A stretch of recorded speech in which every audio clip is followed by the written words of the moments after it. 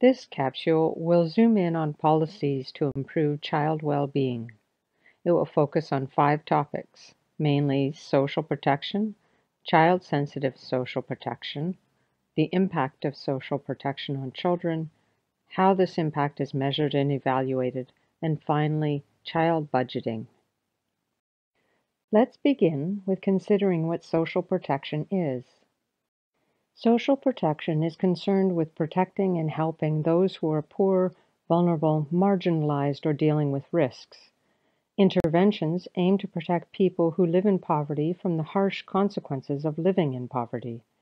This protection also aims to prevent people from falling into poverty when they experience a shock that either stops them from earning an income or that costs a lot of money, such as an illness or a flood, and to help people out of poverty. Given this broad remit, objectives of social protection vary widely and range from poverty reduction, human capital investment, economic strengthening, to women's empowerment. There's no single definition of social protection. Different organizations and agencies establish the scope and remit of social protection in line with their own mandates and priority areas. A commonly used and broad definition of social protection provided by Devereaux and Sabates Wheeler in their 2004 paper reads, "Social protection describes all public and private initiatives that provide income or consumption transfers to the poor, protect the vulnerable against livelihood risks, and enhance the social status and rights of the marginalized, with the overall objective of reducing the economic and social vulnerability of poor, vulnerable, and marginalized groups." In other words, social protection can be understood as programs that aim to support those living in poverty by providing them with cash or food transfers that protects everyone who is vulnerable against livelihood risks, such as an illness or unemployment, and that helps to improve the status of those who are excluded and marginalized. A more recent 2019 definition that was agreed upon by many international organizations under the umbrella of the Social Protection Interagency Cooperation Board, SPIAC-B, states social protection is a set of policies and programs aimed at preventing and protecting all people against poverty, vulnerability, and social exclusion throughout their life cycle, placing a particular emphasis on vulnerable groups. This protection can be provided through social insurance, tax-funded social benefits, social assistance services, public works programs, and other schemes guaranteeing basic income security and access to essential services. We can understand the remit of social protection even better by looking at the types of interventions that are included. They are commonly divided into 3 main categories: social assistance, social insurance, and labor market interventions. Social assistance includes interventions that provide basic transfers and that would mostly be associated with the objectives of protection. They are also referred to as non-contributory, as one doesn't have to pay into the scheme in order to get support. Examples include cash transfers and school feeding programs. Social insurance refers to interventions that provide support in case a shock happens. This type of social protection is linked to the objective of prevention. They are also referred to as contributory interventions because one has to pay into the scheme in order to benefit. Examples in some countries include health insurance or unemployment insurance. Labor market interventions focus on getting people into work. This can be formal or informal types of work. They can therefore be linked to the objective of promotion. There are many different forms of interventions, and they can range from skills training to public works programs. Social protection encompasses interventions that are implemented by all actors, including governments, communities, and non-government organizations, NGOs. It should be noted, though, that most of the focus within social protection is on public or government-provided interventions, also referred to as formal social protection. These 4 types of interventions are commonly used in developing countries. Unconditional cash transfers represent regular cash transfers to households or individuals that aim to cover basic needs and support a basic standard of living. They tend to be paid every month or every 2 months, but this varies greatly between countries, and the regularity of payments largely depends on the robustness of national social protection systems. They are called unconditional because there is no behavioral requirement attached to their payment. Beneficiaries do not have to engage in certain activities to make sure that they receive their transfers. Unconditional cash transfers are usually targeted to the poorest and most vulnerable groups in society. Targeting may be based on an assessment of wealth or income, or can be based on demographic characteristics that are closely related to poverty or vulnerability, such as age or disability status. Conditional cash transfers are regular cash transfers to households or individuals that aim to cover basic needs and support a basic standard of living. They also tend to be paid every month or every 2 months, just like unconditional cash transfers. They are called conditional because there is a behavioral requirement that beneficiaries have to comply with in order to receive the transfer. For example, children need to attend school or receive immunizations. Most conditions aim to promote behavior that improves outcomes for children or social development. Transfers are therefore usually handed out to parents or caregivers. Like unconditional cash transfers, conditional cash transfers also tend to be targeted to the poorest and most vulnerable groups in society. In addition, because of the types of conditions that are attached, they are usually directed to families with children. Cash Plus programs offer complementary services in addition to the cash transfer.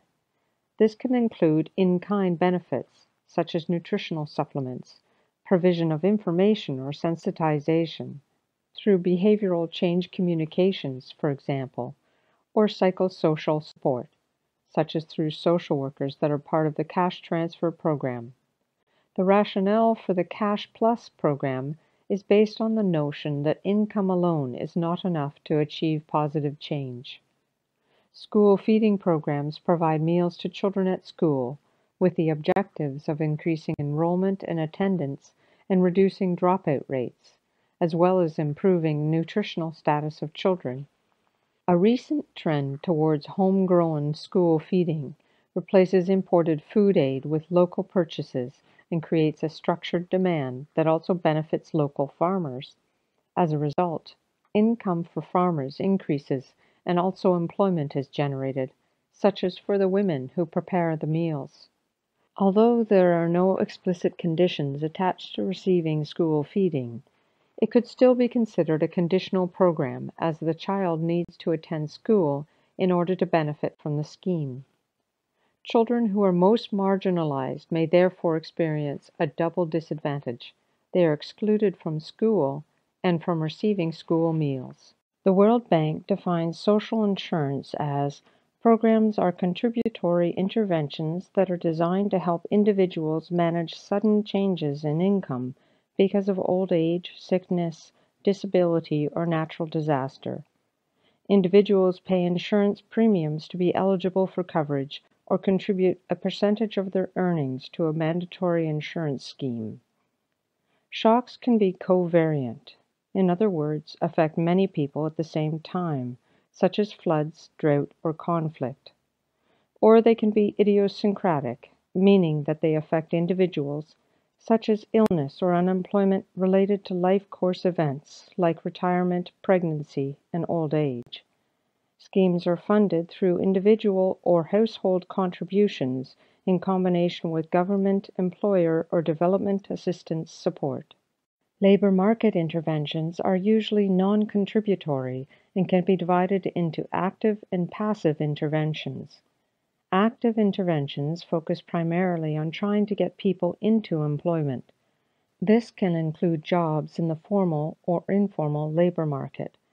Passive interventions support people when they lose employment, such as non-contributory unemployment benefits. Public works programs are schemes that provide temporary work. Often this constitutes work for a limited period of time or a maximum number of days, such as 6 months per year during the lean season. Participants receive either cash or food in return for work, or sometimes a combination of both. Therefore, these programs are sometimes referred to as cash for work or food for work programs. Through the work that is delivered, public works programs can help to build infrastructure such as roads or irrigation channels. Sometimes they can also help to provide services such as childcare services in the community.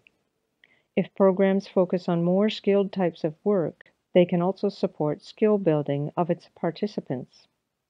Generally, public works programs are targeted at those living in poverty but who are able to work. Often wages or benefit levels are set at a low level so that only poor people are attracted to these programs. We discuss public works as part of labor market policies, but they are also often categorized as social assistance. Public works programs can have different objectives.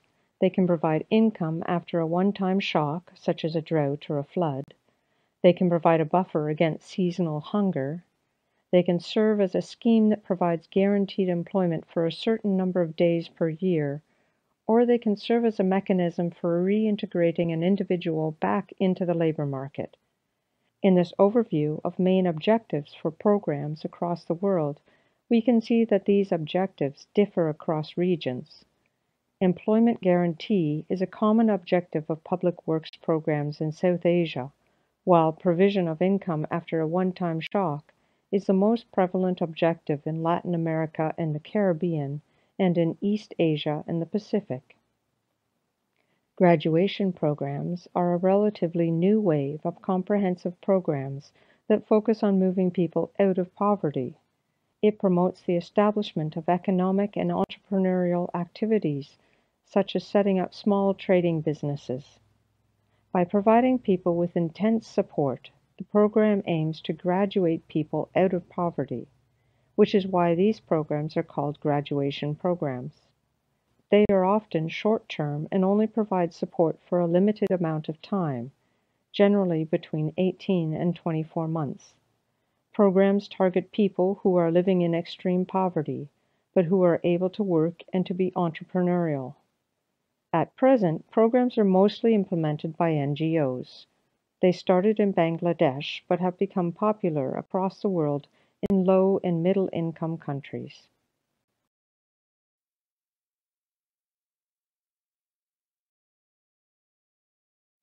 The concept of child-sensitive social protection, CSSP, first emerged in 2009 when a group of international organizations, including UNICEF, World Bank, ILO, DFID, Save the Children, and others, published the Joint Statement on Advancing Child-Sensitive Social Protection.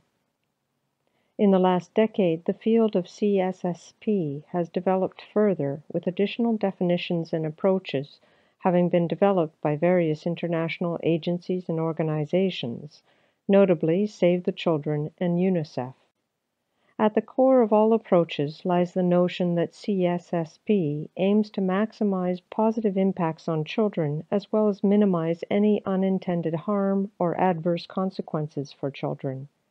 This means that CSSP does not only apply to interventions that are targeted at children or households with children, but that it extends to all programs that can affect children. In other words, CSSP is not a distinct type of social protection, but instead offers a framework for guiding all aspects of design and implementation of social protection through a children's lens.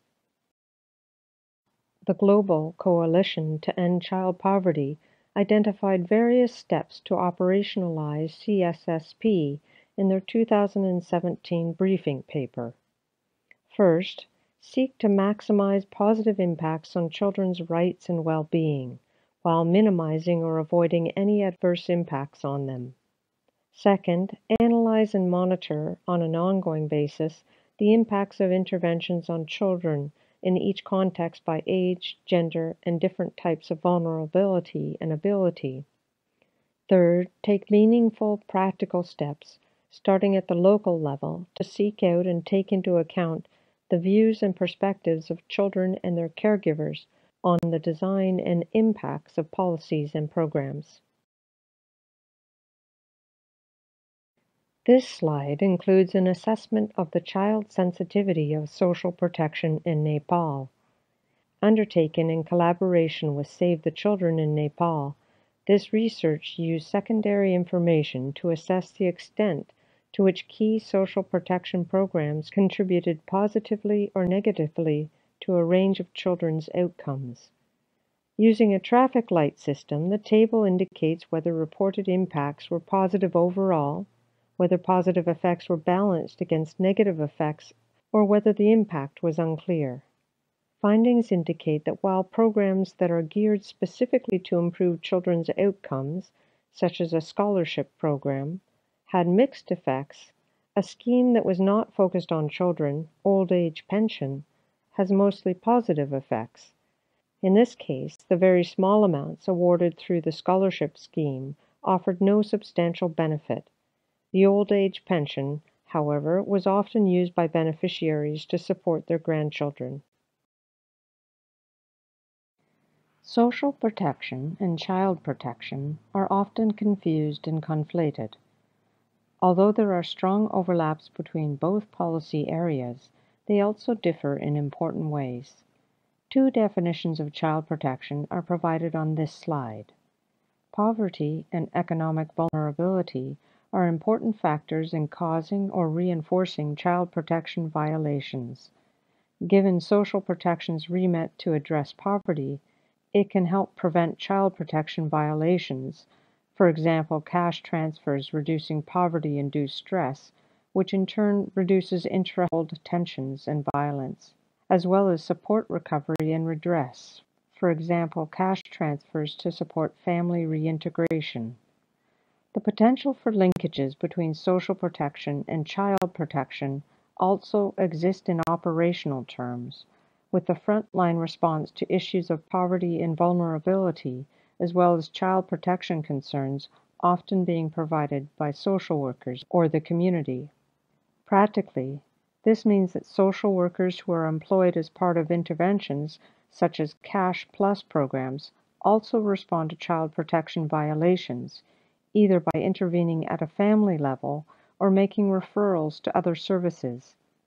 Vice versa, it could also mean that social workers who are primarily responsible for child protection, such as responding to domestic abuse and child neglect, are tasked with administration of social assistance interventions. Nevertheless, core areas of child protection, such as systems of alternative care and legal frameworks underpinning justice for and security of children, are firmly beyond the remit of social protection. Folding child protection into social protection, or vice versa, risks a dilution of each policy area's focus in unhelpful ways.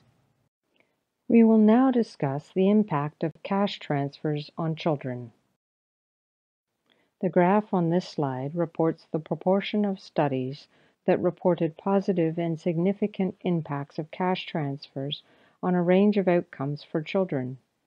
For example, out of 35 studies that considered the impact of cash transfers on household expenditures, 71% found a positive and significant impact.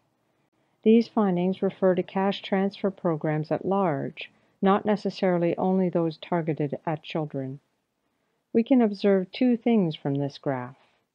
First, there are far fewer studies available for areas related to ultimate outcomes for children, such as learning or nutritional results in terms of anthropometric measures.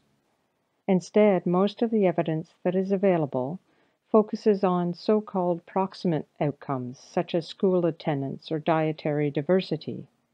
In other words, we have relatively less information about the impact of cash transfers on children's development and well-being.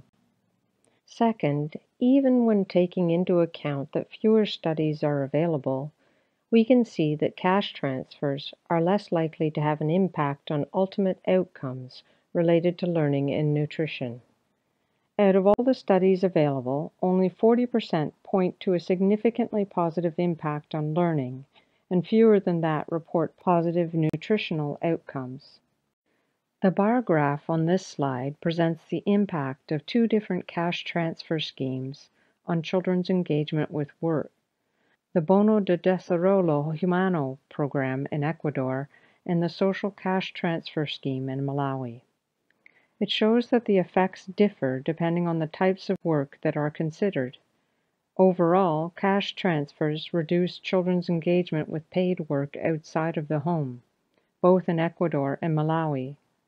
This is due to the income effect. The increase of family income as a result of the cash transfer means that there is less need for children to contribute. At the same time, children increase time spent on domestic chores, which is the case for girls and boys in Malawi. This can be explained by the substitution effect. The cash transfer may increase productive activities among adults, such as trading on the market, requiring children to do more household chores. It should be noted that we should not automatically assume that this is a bad thing for children. These findings do not indicate whether this increased engagement crowds out time spent on education, for example. This slide presents results from an evaluation that estimated the impact of participating in the National Health Insurance Scheme in Ghana on children's schooling and work. The findings show that participation in the health insurance improves school enrollment and attendance. Interestingly, in contrast to the previous slide, engagement with household chores decreases. This could be explained by the fact that engagement with household chores may have been higher to begin with. Indeed, the negative effect on chores goes hand in hand with increased enrollment. Authors also hypothesize that health insurance reduces the need for children to be pulled out of school and do household chores as adults go out of the house to work in the case of a health shock. Hence, here the substitution effect works the other way round. Because the health insurance reduces the strain on family resources, it reduces the need for children to engage with household chores as their parents are working outside the home. The graph in this slide provides an overview of the impact of graduation programs on different aspects of child development. The blue bar denotes the number of studies available that included evidence on this topic, and the orange bar represents the number of studies that point to positive effects. We can observe the greatest number of studies in the areas of nutrition, health, and education. In line with findings for cash transfers previously, most of these studies consider and find significantly positive impacts on intermediate outcomes, such as dietary diversity or school enrollment. Little evidence is available about ultimate outcomes, such as nutritional status or learning. Few studies have considered aspects of safety and security, and no studies have looked into the impact of graduation programs on responsive caregiving or early learning. In this next section, we will look at how impact is measured and evaluated. Many evaluations of social protection programs start by considering their theory of change. The theory of change spells out and makes explicit what the program provides and how it is expected to lead to certain kinds of changes. This diagram provides a hypothetical example for school feeding programs. The theory of change starts by stipulating the input that is provided, or the support that is given to the beneficiaries. In the case of school feeding, this constitutes food that will be cooked and given to children at school. The process refers to the process of implementation. In this example, this would include the procurement process for buying the food.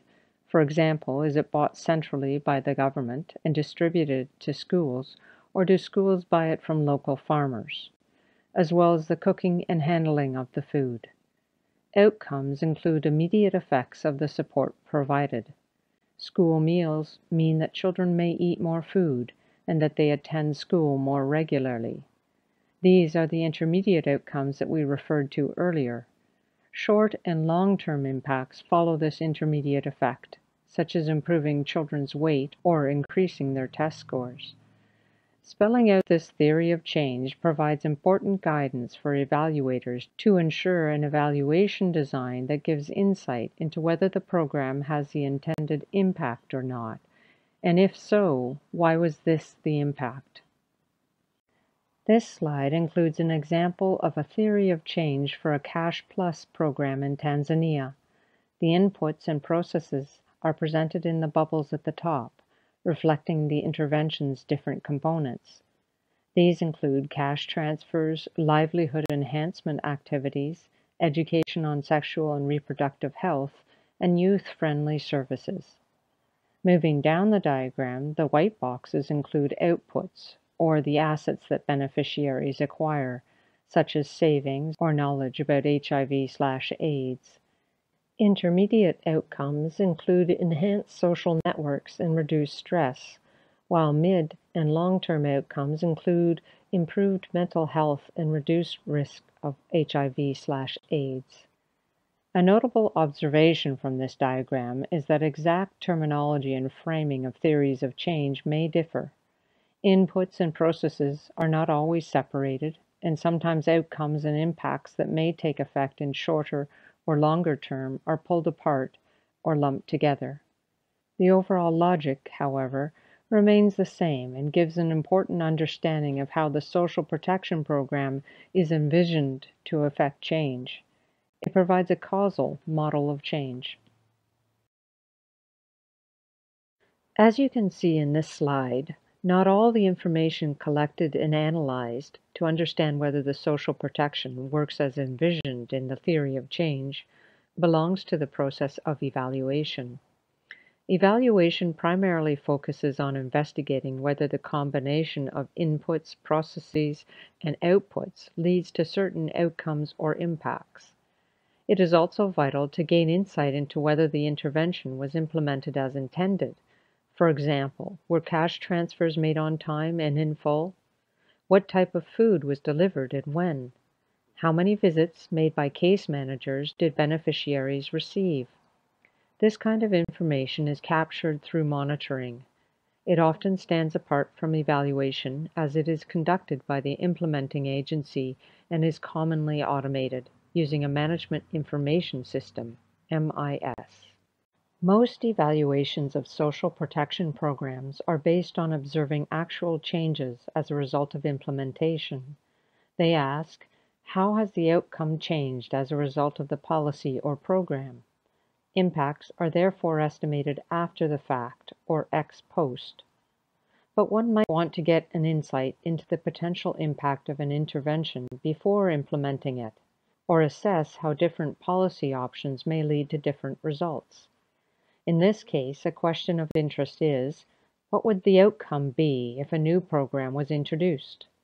This requires a simulation of impacts before the rollout of an intervention, or an ex ante analysis.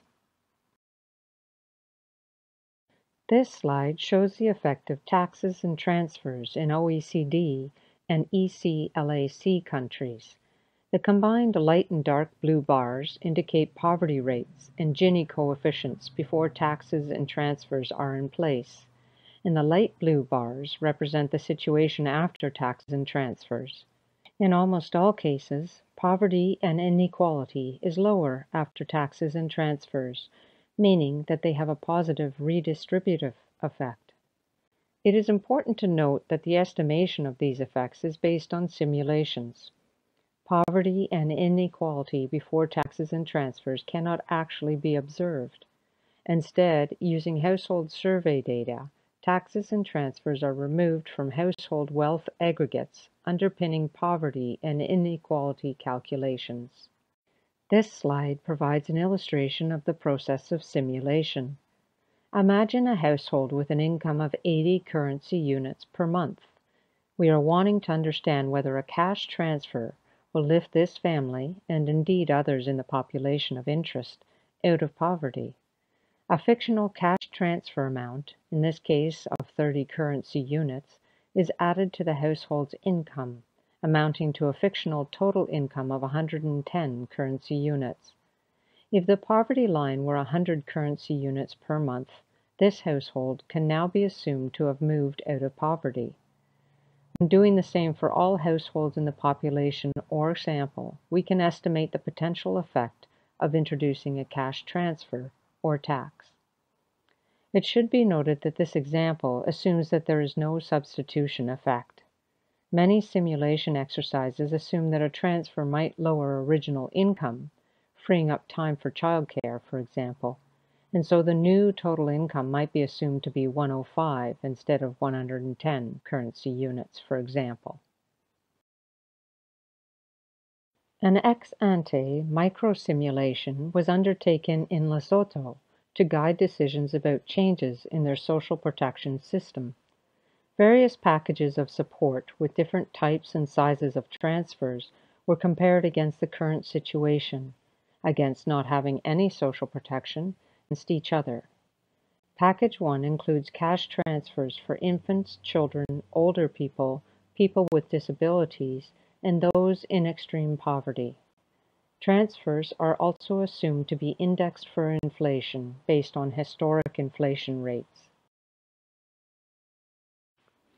This table shows the results from the simulation exercise in Lesotho. The top lines show that the estimated poverty rate and poverty gap, if there were no social protection, amounts to 59.9 and 23.8% respectively. It also provides these numbers for the current situation with social protection, with the poverty rate being 57.1% and the poverty gap amounting to 19.5%. This shows us that poverty would increase if no form of social protection were provided. Simulation of the effects of Package 1 shows that the various schemes would cover 71.67% of the population overall. The poverty rate and poverty gap are estimated to drop to 49.93 and 13.6% respectively. This represents a significant decrease compared to the current situation. Comparing the estimated costs of these interventions against the current situation allows for calculating the cost-benefit ratio. In this case, the ratio is 0.481. The example from Lesotho was relatively simple. Although the exercise simulated the introduction of multiple transfers, it did not assume any changes in people's behavior, such as substituting some of their original income with the transfer. It is possible to develop simulation models that do account for changes in people's behavior, as is the case in this model that was used to estimate rates of return on investment with social protection in Cambodia. The model accounts for how changes in household consumption, following the receipt of transfers, leads to changes in school attendance, nutritional outcomes, and labor participation, which in turn impact household consumption and affects poverty and inequality. Models that take account of these behavioral changes and multiplier effects represent a closer approximation of how people respond to social protection, and therefore may provide more accurate insights into the impacts of social protection. At the same time, all calculations are based on assumptions about behavior, and with every assumption there is a risk that error creeps into the model. Simulation models can provide a helpful indication to guide decision-making, but should never be used in isolation. Ex post impact evaluation has two methodological prerequisites. First, outcomes of interest need to be assessed before and after implementation to allow for observing change over time. Second, outcomes of interest need to be assessed for those who receive social protection support, the treatment group, and those who do not receive support, the control group. This is necessary to establish a counterfactual and to rule out that any changes over time were due to factors other than social protection support. This requires the control group to be as similar as possible to the treatment group.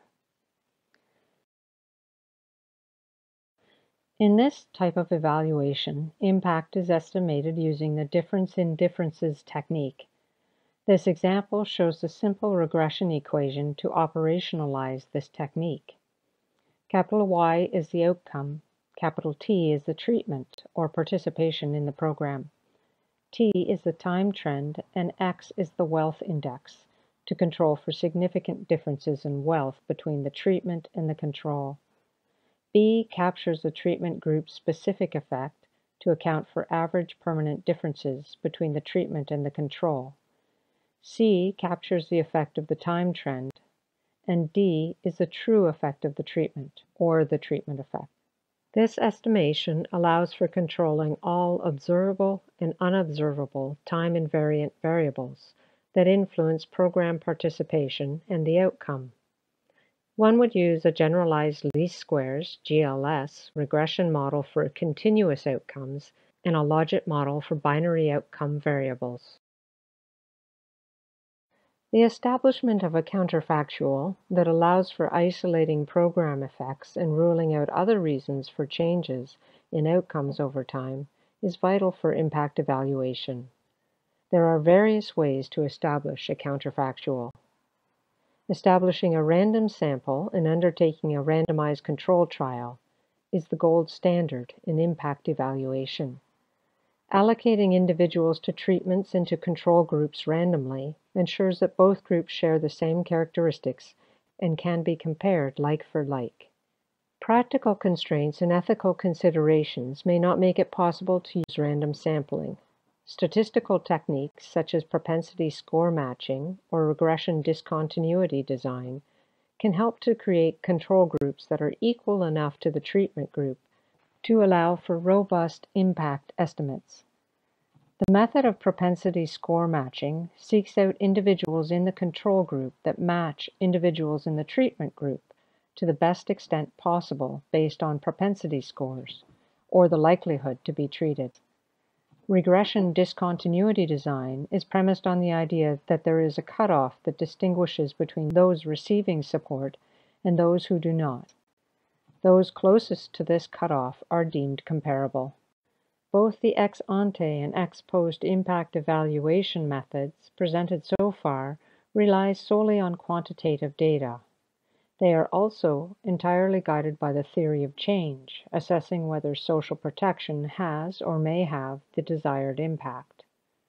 This diagram illustrates a broader evaluation framework that recognizes the nonlinearities and complexities that surround social protection, its implementation, and its impacts. Social protection may have effects that were not foreseen in the theory of change, and could have unintended consequences or leave its mark on the wider community. In turn, these could affect the impact of social protection.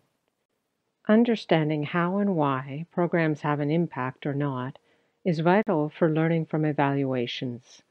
Doing so requires a more comprehensive evaluation framework that looks out of the box and incorporates qualitative and other forms of data. This final section introduces budgeting for children. Policies for children can only be implemented if there is a sufficient budget. Budgeting for children refers to the process of allocation of public funds to policies and programs that benefit children. This includes many forms of social protection, but also wider social policies such as education and health, as well as child-specific interventions around child protection. It also requires that those public funds are spent well by responding to children's and caregivers' needs. We will discuss these elements in turn. In many low-income countries, policies are funded by donors or external funds, making policies vulnerable to short-term funding cycles and changes in funding priorities. The creation of fiscal space and ensuring that national governments have the financial resources to fund policies for children is vital for sustainable policy making. This is especially true for social protection. Despite social protection programs being evaluated in proven anti-poverty strategies, most children are not covered by social protection, and the coverage is lowest where the need is the highest. A range of options is available for creating fiscal space for policies that benefit children.